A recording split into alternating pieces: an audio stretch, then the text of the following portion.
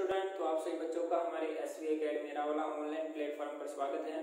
तो आज हम अपना एक नया लेक्चर लेकर हाजिर हुए हैं। ठीक है, 8th क्लास के बच्चों के लिए। ठीक है, तो 8th क्लास के बच्चों की हमारे 14.3 एक्सरसाइज तक हमने कंप्लीट कर लिए है और आज 14 एक्सरसाइज का हमारा लास्ट लेक्चर होगा बच्चों। ठीक है, जिसके अंदर हम देखेंगे 14.4 एक्सरसाइज। ठीक है, जिसके अंदर हमने आज पढ़ना है बच्चों कि हमें कुछ गलतियां दे रखी होगी, उनको सुधार कर लिखना है। ठीक है, तो देखते हैं प्रश्न नंबर फर्स्ट।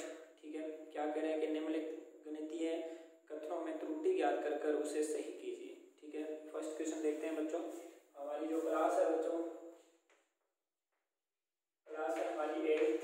ठीक है, एंड चैप्टर नंबर जो हमारा चल रहा था 14 एंड जो एक्सरसाइज है बच्चों हम बात करेंगे 14.4 एक्सरसाइज। ठीक है, 14.4 एक्सरसाइज का फर्स्ट क्वेश्चन देखते हैं बच्चों। तो फर्स्ट क्वेश्चन हमें दे रखा है 4x-5 एंड इक्वल आ रहा है 4x-5। चेक करेंगे बच्चों, 4 का अंदर मल्टीप्लाई कीजिए तो कितना आएगा 4x-20, यही आएगा। तो 4x-20 है, तो बच्चों उसको हम 20 करेंगे। क्या करेंगे 20 करने के लिए बच्चों आपको पता है कि इसको हमें क्या करना पड़ेगा, चेंज करना पड़ेगा।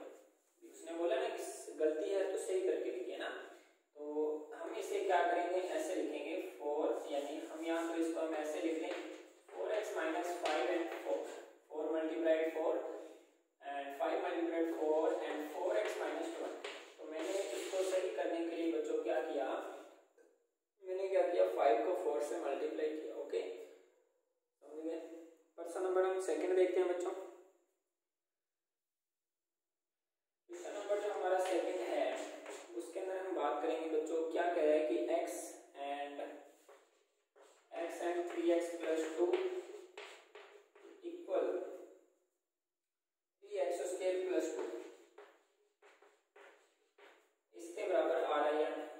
चेक करेंगे बच्चों, गुणा कीजिए तो 3x² प्लस में 2x आएगा। अब आप थोड़ा ध्यान से देखिए, इसके साथ x नहीं है तो मैं क्या करूँगा, इसको ऐसे लिखूंगा 3x² एंड प्लस 2x। मैंने क्या किया, 2 को x से मल्टीप्लाई किया। ठीक है, प्रश्न नंबर बच्चों आपका 9 तक जो है वो सेम इसी प्रकार से आपने करने हैं। ठीक है, इसमें मैं आपको बच्चों क्वेश्चन नंबर 7 जो है वो करवा रहा हूँ। ठीक है, लिख लीजिए पहले इसको।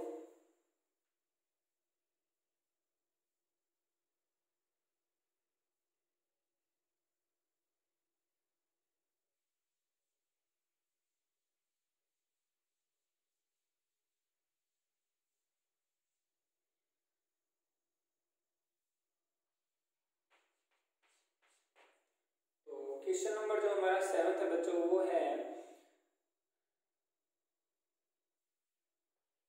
देयर है 2x का whole square and 4 multiplied 2x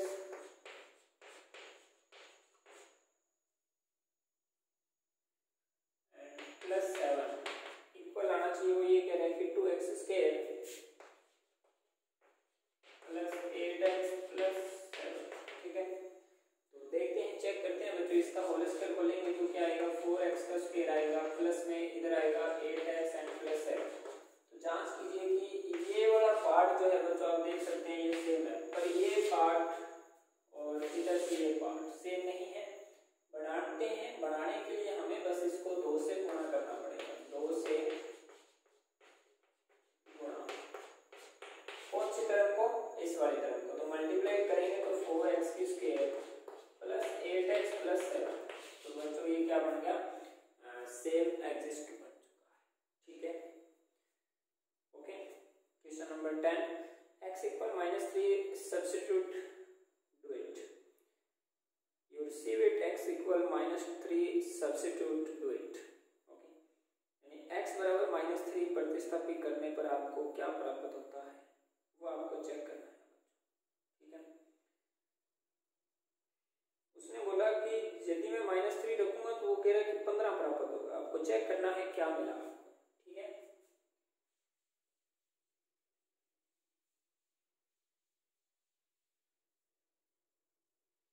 question number 10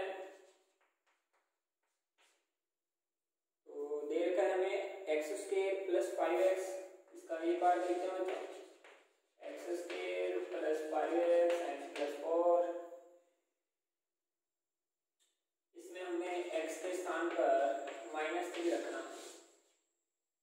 x की जगह हमें क्या पुट करना है बच्चों, put the value of substitute of x equal -3, ठीक है।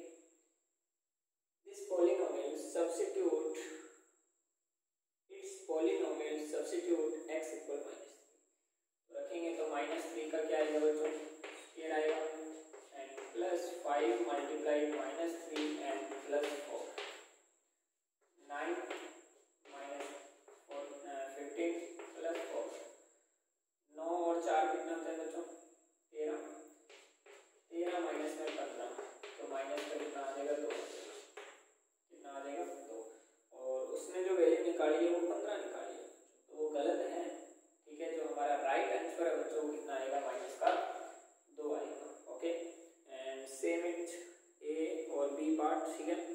क्वेश्चन नंबर 11 चेक करते हैं। तो क्वेश्चन नंबर 11 के अंदर भी हमें जो गलतियां हैं वो निकालनी है बच्चों, ठीक है। क्वेश्चन नंबर 11 में दे रखा है उसने कि y माइनस 3 का होल स्क्वायर करेंगे तो वो कह रहा है कि y स्क्वायर -9 आएगा। चेक कर लेते हैं बच्चों। आपको मैंने बता रखा है कि a माइनस b का जो होल स्क्वायर है वो क्या होता है, a स्क्वायर माइनस में 2ab प्लस में b का square, okay. Then start now, y square minus में 2 यानी 6y आ गया और प्लस में 9, तो आपके पास रियल में आपके पास जो y -3 का होल स्क्वायर है, डू इट नाउ, ओके, ये बनना चाहिए था, ओके। तो y -3 is whole square making, okay, ये बनना चाहिए था, ठीक है, पर ये बना नहीं, तो उसके अकॉर्डिंग गलत है। तो गलत है तो आपको इसमें कुछ चेंजेस करने पड़ेंगे, माइनस का 9 है उसको प्लस का 9 बनाना पड़ेगा एंड उसमें -6y ऐड करना पड़ेगा, ओके। तो देखा जाए तो बच्चों क्वेश्चन नंबर जो 15 तक है वो कंप्लीट इसी प्रकार से करने हैं। एंड क्वेश्चन नंबर मैं बच्चों 16 की बात करता हूँ, ठीक है। इसको आप अच्छे से स्क्रीनशॉट ले लीजिए इसका, क्वेश्चन नंबर 11 का।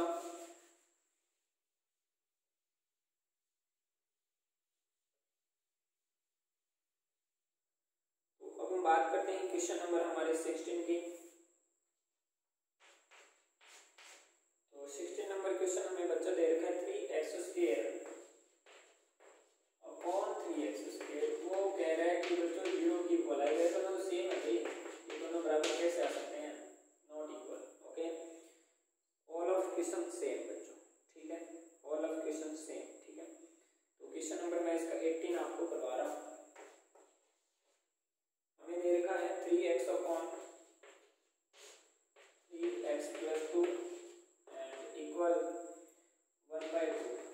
क्रॉस मल्टीप्लाइड कर दो बोथ साइड, 2 का इधर मल्टीप्लाई किया 6x आ गया, इक्वल में 3x प्लस 2 एंड इसको इधर रिप्लेस करो, ट्रांसफर करो इसका, तो 3x इक्वल में कितना आएगा, 2 आएगा एंड x इक्वल 2/3, ये x की वैल्यू है, ओके।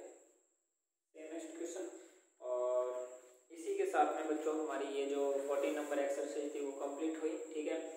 एंड अब हम बच्चों एक नई एक्सरसाइज को स्टार्ट करते हैं आज, और उसी को हम आज कंप्लीट करेंगे इसी लेक्चर के अंदर बच्चों, ठीक है, जिसका नाम है 12 एक्सरसाइज, ठीक है। 12 एक्सरसाइज जो है काफ़ी ईजी है, ठीक है। गात और गंतांक और गात के बारे में बच्चों पढ़ना है हमें, ठीक है। नाम क्या है इसका, गंतांक और गात, ठीक है। इसको लिखिए, फिर हम बात करते हैं गंतांक और गात की।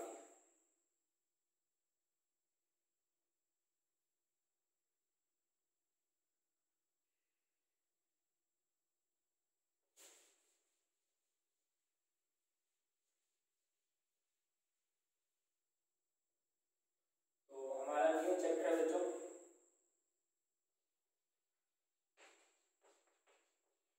चैप्टर नंबर 12 गंतांक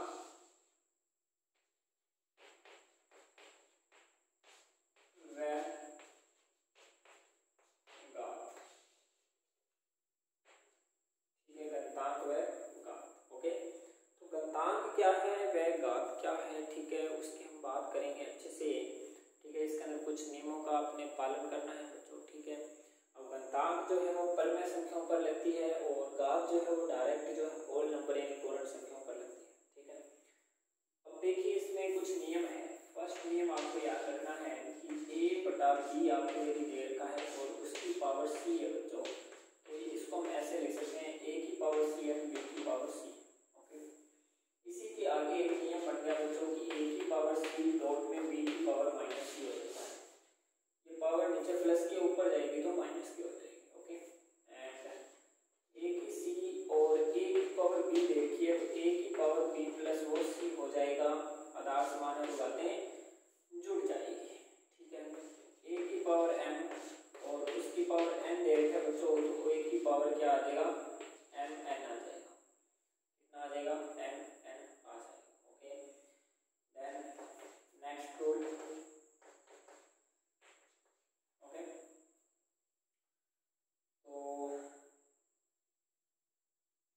हम यदि बीच वाले को चेंज करते हैं बच्चों, क्या करते हैं चेंज करते हैं, चेंज करने का मतलब क्या उल्टा करते हैं तो पावर नेगेटिव में हो जाएगी। जैसे मान लिया a/b है, इसकी पावर c है, तो इसको चेंज करेंगे b/a लिखेंगे, क्या लिखेंगे b/a, तो इसकी पावर क्या हो जाएगी माइनस c हो जाएगी, ठीक है।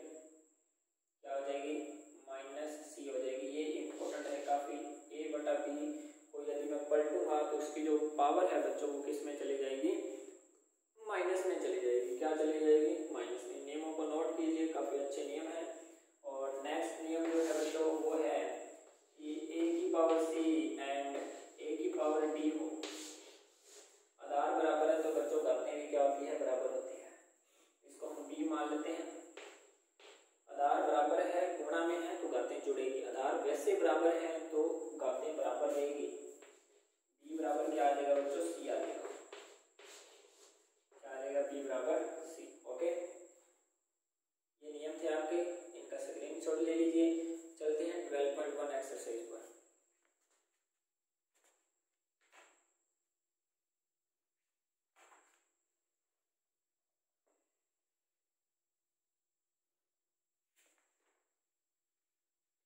जो हमारी 12 एक्सरसाइज है वो के लिए पहला क्वेश्चन है मान ज्ञात कीजिए। क्या ज्ञात करना है मान ज्ञात करना है बस, ठीक है। तो मान ज्ञात करने हैं तो वो भी हम ज्ञात करेंगे।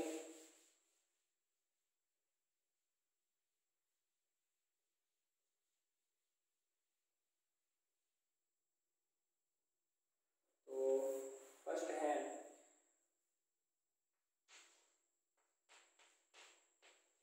पावर -2 दे के बच्चों, तो इसको मैं आपको भी बताया था कि क्या लिख सकते हैं 3 की पावर 2, क्योंकि ऊपर जाएगी तो वो माइनस की हो जाएगी। 3 का स्क्वायर कर दीजिए 1/9, ये बच्चों हमारा आंसर है, इसको लिख लीजिए, ठीक है। इसका मैं आपको थर्ड पार्ट करवा रहा हूँ बच्चों। थर्ड पार्ट है 1/2 की पावर है बच्चों -5, ओके। तो अभी मैंने एक नियम बताया था कि यदि हम इसको बीच वाले को चेंज करते हैं 2/1 लेते हैं, इसकी पावर 5 हो जाएगी, क्या हो जाएगी 5। इसको हम अलग अलग करते हैं 2 की पावर 5 एंड 1 की पावर 5। 1 की पावर जितनी मर्जी हो बच्चों तो आंसर 1 ही आएगा। 2 की पावर 5 का मतलब 2 को 5 बार गुणा करके लिखिए, कितने हो गए 5, 2 दूनी 4, 4 दूनी 8, 8 दूनी 16, 16 दूना 32। ये बच्चों हमारा आंसर है, इसको लिख लीजिए आप अच्छे से, ओके। क्वेश्चन नंबर 2 की बात करते हैं। सरल कीजिए और उत्तर को धनात्मक घातांक के रूप में व्यक्त कीजिए, ओके। तो इसको हमने घातांक धनात्मक घातांक के रूप में जो है व्यक्त करना है बच्चों, ठीक है। तो अभी हम बात करते हैं क्वेश्चन नंबर 2 की।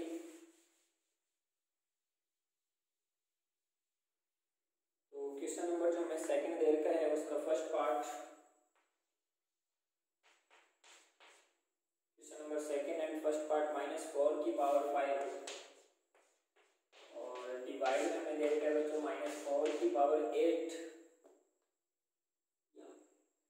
बच्चों पहली बात तो माइनस की पावर विषम आ जाए तो आंसर माइनस में आएगा, माइनस की पावर सम आ जाए तो आंसर प्लस में आएगा। ऊपर देखिए माइनस में तो -4 की पावर 5 एंड नीचे 4 की पावर 8। ऊपर देखिए कितनी है 5 5 है, नीचे 8 है, तो कितनी बचेगी बच्चों 3 बचेगी, नीचे कितनी बचेगी 3, यानी -1/1 में 4 की power 3।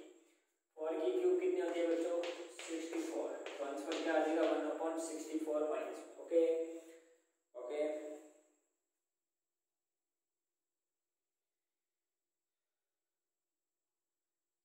Question, overall same question आएंगे बच्चों इसमें। क्वेश्चन नंबर हम 3 देखते हैं, 3 का फर्स्ट पार्ट देखते हैं।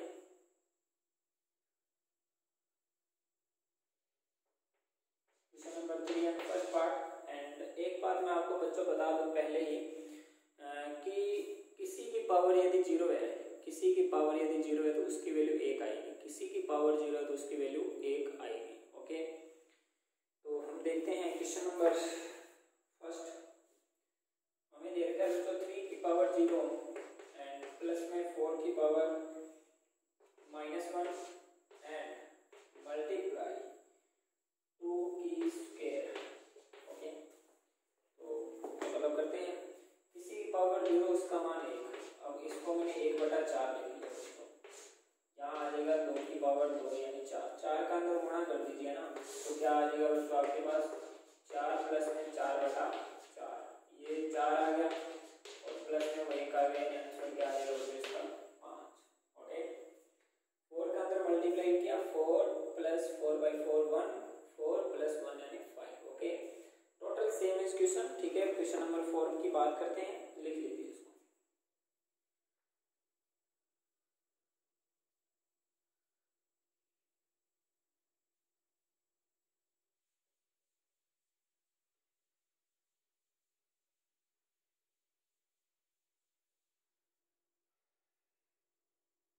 क्वेश्चन नंबर जो हमारा बच्चों 4 है उसमें फर्स्ट क्वेश्चन देखते हैं।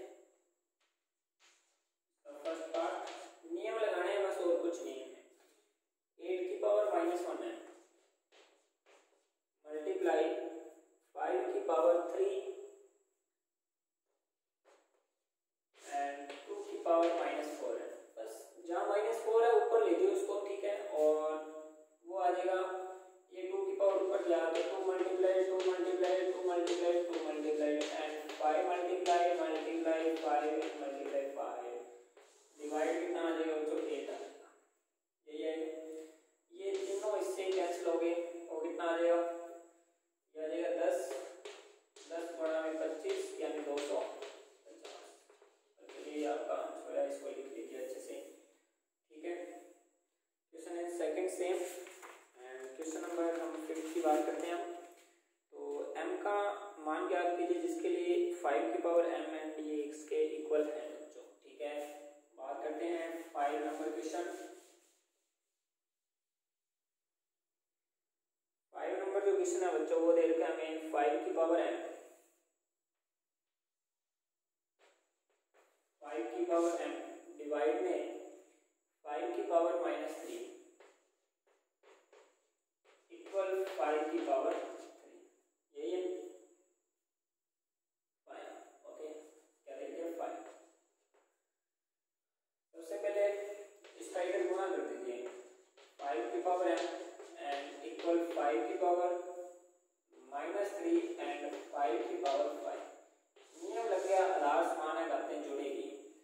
5 की पावर m एंड इक्वल में 5 - 3 करेंगे 2। यहाँ एक नियम और लग गया, आगे बताया था आधार बराबर है तो घातें भी बराबर है। m का मान यहाँ से कितना आ जाएगा बच्चों 2 आ जाएगा। 2 नियम लगे, यहाँ नियम लग गया बच्चों a की पावर b गुणा a की पावर c देन a की power b plus c। Okay, यहाँ लग गया a की पावर b एंड a की पावर c तो b बराबर c। ओके, लिख लीजिए इसको। ओके, क्वेश्चन नंबर 6 सेम करना है बच्चों और 7th नंबर क्वेश्चन भी सेम है। ठीक है, एंड जो आपकी नेक्स्ट एक्सरसाइज है बच्चों, ठीक है, वो हम अपने नेक्स्ट लेक्चर के अंदर इसको स्टार्ट करेंगे। ठीक है, और आज हमने 12 एक्सरसाइज कंप्लीट तो नहीं हो पाई। ठीक है, हमने 12 क्वेश्चन अपने 12.1 एक्सरसाइज कंप्लीट कर लिए बच्चों, और हमने उधर से 14.4 एंड 12.1 एक्सरसाइज कंप्लीट कर ली। नेक्स्ट लेक्चर के अंदर हम 12.2 एंड कोई अदर एक्सरसाइज स्टार्ट करेंगे बच्चों। ठीक है, थोड़ा जल्दी से हमें इनको सिलेबस को ख़त्म करना है। काफ़ी एक्सरसाइज आपके दे रखी है बच्चों। जो आपकी एक्सरसाइज है, एक्सरसाइज दे रखी है बच्चों 16। ठीक है, जिनमें से आज हमने अपनी 5वीं एक्सरसाइज स्टार्ट की है। ठीक है, जल्द से जल्द जितना जल्द हो सके हम सितंबर अक्टूबर तक जो है आपका सिलेबस कंप्लीट करवा देंगे बच्चों। आप अपनी अच्छे से प्रैक्टिस करो, जितना ज़्यादा हो सके प्रैक्टिस बस, ठीक है। Okay, all the best.